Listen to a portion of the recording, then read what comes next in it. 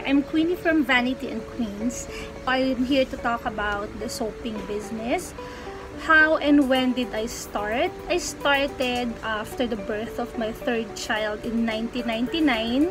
I attended a seminar and I started soaping while the baby is sleeping. So why did I go into soaping? I think I feel for myself that I have an expensive taste in personal care, so I want to learn more about my passion and how to do it myself.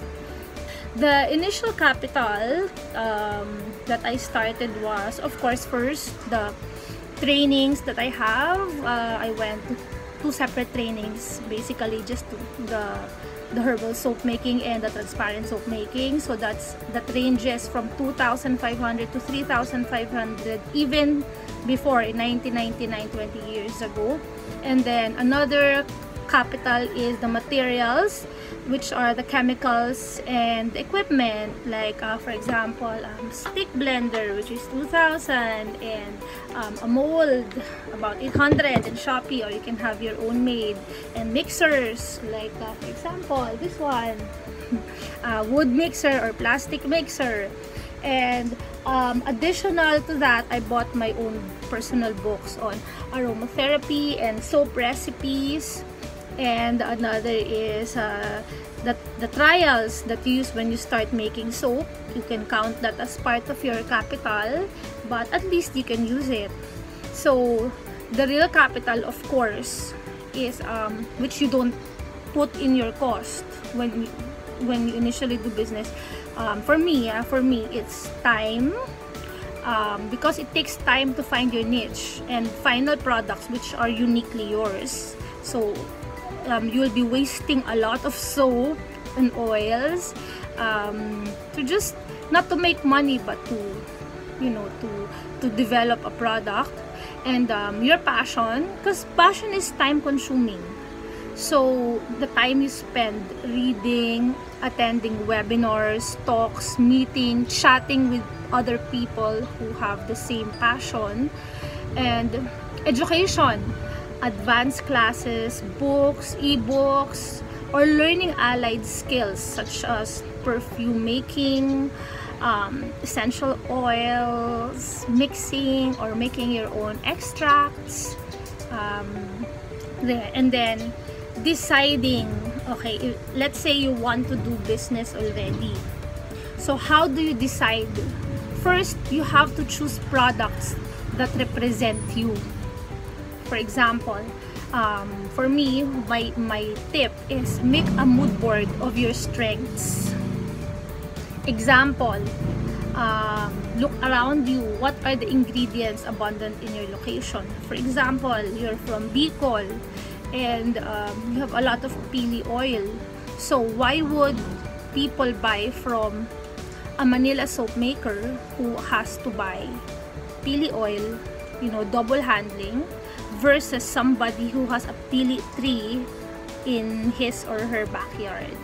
So you have to know these strengths. Or if you have a lot of madre de cacao or papaya, so you have to build on your strengths, what you have, because people associate these with you. They know you have it, so you have the authority.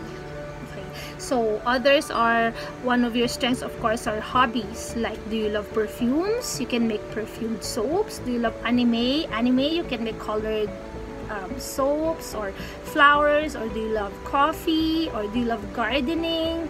Or you want to bank on school colors? Then that's how you start developing a line of products for yourself. So technically, there's no competition because your product represents you and nobody else is you. Okay, then the marketing, of course, that's a lot of activity as well.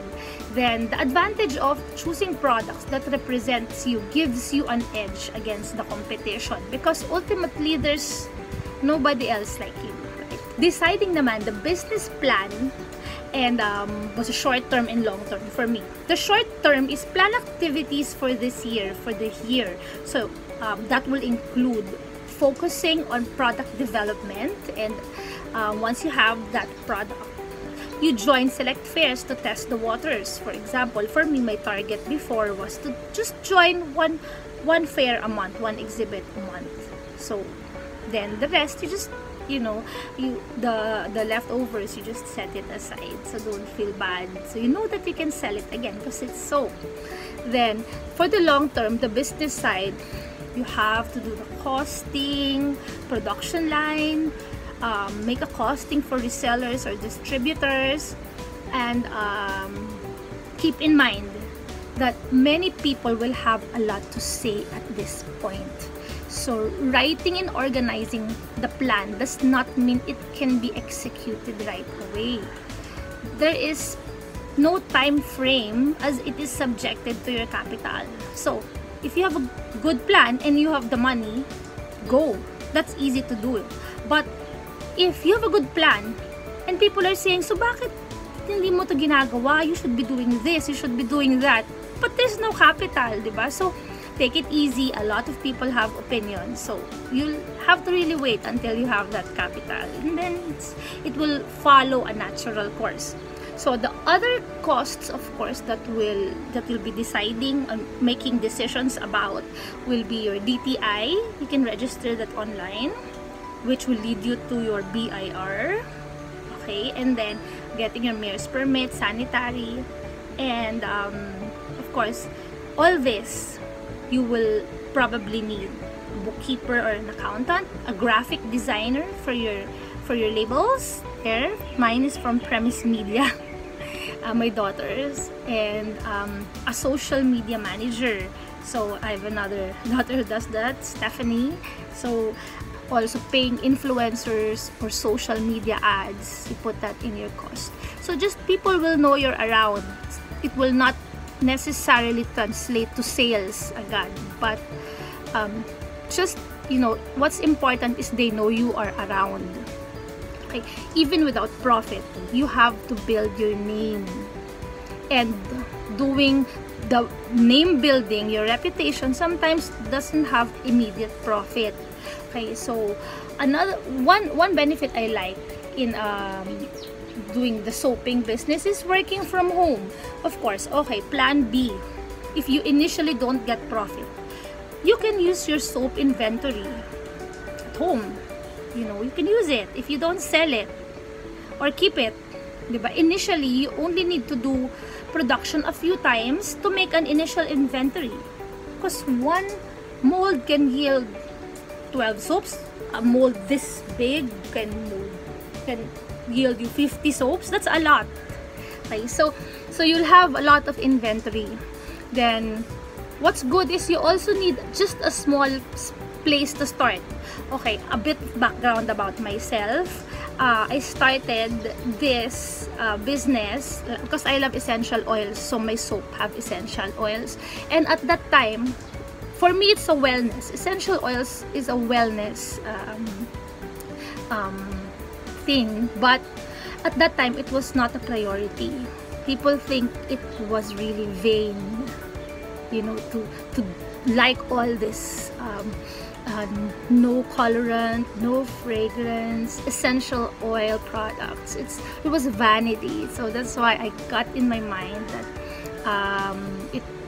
to call my business, my brand, Vanity and Queens, because at that time it was just all vanity. But of course now, finally, we're recognized as wellness. Ayan, so you can check. I have a blog. I'm starting to do my blog. It's vanityandqueens.com, and my Facebook page is Vanity and Queens, as well as my IG. Okay, so that's it.